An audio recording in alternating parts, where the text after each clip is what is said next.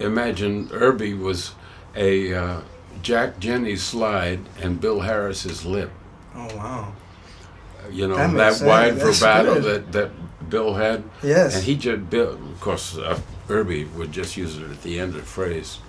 And I always wanted to say something, and I am aware that there's a camera on.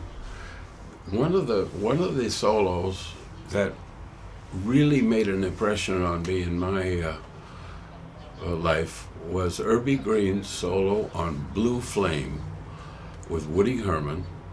It's an 78 record on the MGM label. And there used to be a jazz DJ outside of New York called Al Jazzbo Collins. And Okay, every night, Al Jazzbo That's Collins. a good DJ name. He would broadcast from the Purple Grotto. Oh, okay. Oh, it's cool. And every night you would hear Urbie's solo on, I don't know if I haven't warmed up.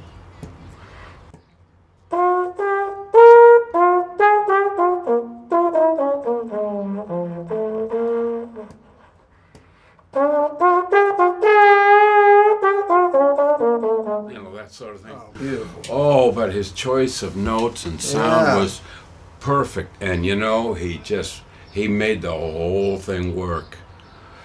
And I never heard trombone play quite that well, babe. It was just gorgeous. I couldn't find it anywhere. So I finally wrote Al Jazzbo Collins in WNEW, I think it was. And he wrote me back. Yeah? Yeah, Wow. he said that was Urbie Green on the thing. I got the record. You're just like, I got it. It's one of those solos you never forget. It's like Jack T. Garton and Vic Dickinson, my dear friend. These are people you remember. I study them. I love them all. Me too. They're just so. They're all so. Bobby different. Brookmeyer. Oh, whew. I love Talk that. about melodies. And lines. And Bobby and Clark Terry together. Oh, man. Whoa. Hello, you've been watching the adventures of Phil Wilson and Paul the Trombonist. This is video number 9 in the series. We're having a great time here, so we ask that you keep coming back and subscribe to the channel.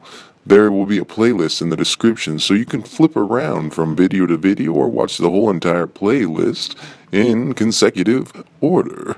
Doesn't that sound fun? Please leave a comment down below. It's kind of fun to hear you guys talking in the old comment section, if you know what I mean.